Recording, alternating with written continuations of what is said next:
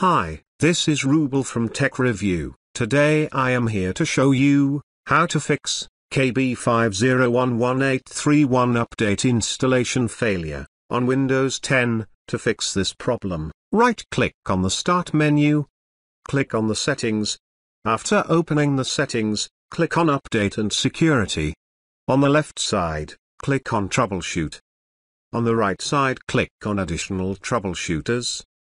Click on Windows Update option, and select Run Troubleshooter. Please wait until finishing the scanning, and apply the suggested fixes. Click on Close. Now restart the computer. After restarting the computer, hope your problem is solved. If it did not resolve your problem, right-click on your desktop. Click on New. Click on Text Documents. Now open the newly created text documents. Copy and paste this code into the text document. This code is available under the description. Click on File. Click on Save As. On this pop-up window, select the destination where you want to save it. I am going to save it on my desktop. Give a name with .bat. I am giving its name Windows Update Fix.bat. Under the Save As type, click on this drop-down menu, select all files. Now click on Save. Right-click on the .bat file. Click on Run as Administrator. Click on Yes. Please wait until finishing these processes. It will take some times.